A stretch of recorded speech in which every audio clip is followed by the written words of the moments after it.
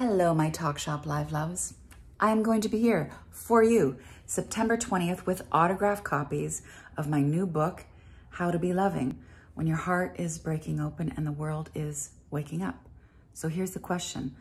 What happens when you begin to see yourself with a loving gaze? Everything changes. You create conditions for healing. You show up differently in your relationships and at work.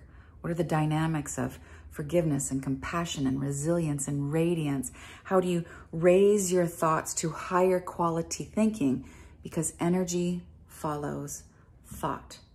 We're going to be here for a while. We're going to go deep, but we're going to keep it light. You're going to get the autograph goodness.